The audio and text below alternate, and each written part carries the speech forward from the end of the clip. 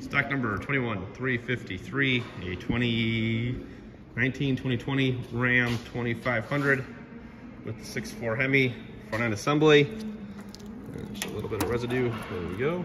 That's all gone. It was cowl cut through the windshield, through the floor. Got your chrome bumper. Does not have fog lights nor park assist, but the bumper is in good, clean shape.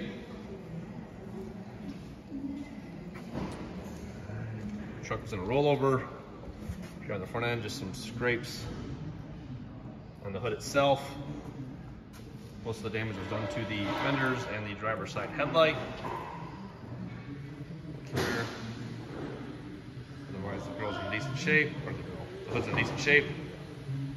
So here, mostly tape residue from it being taped up at the auction. Down both fenders.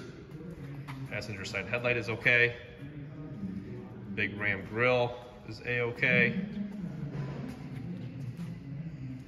Had the 6.4 liter Hemi, so that's the cooling package inside of here. Got your washer bottle, fuse box, power steering res, battery tray, coolant bottle, fan shroud, radiator, condenser,